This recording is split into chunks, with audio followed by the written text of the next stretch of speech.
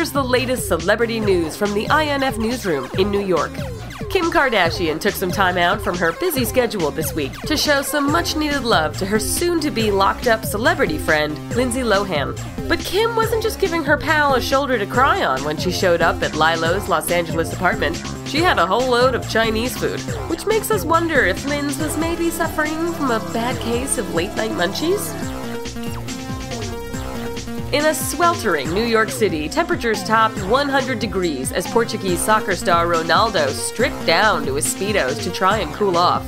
The Armani model is in the US to see his baby son for the first time, after he reportedly paid a surrogate to create a mini version of himself, also rumored to be named Ronaldo.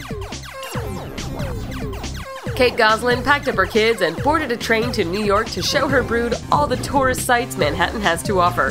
The reality TV mom hit up the Statue of Liberty, Central Park Zoo, and Chinatown. But she also had time to go jogging with her bodyguard, and went solo one night when she watched Lady Gaga in concert at Madison Square Garden. Today Show host Matt Lauer appears to be over recent reports his marriage to wife Annette Roque is on the rocks. We caught up with the couple vacationing with their children in the Hamptons, and they looked very much in love as they went boating and shared a tender kiss together.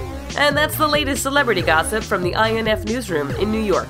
For more entertainment news, visit us online at infdaily.com.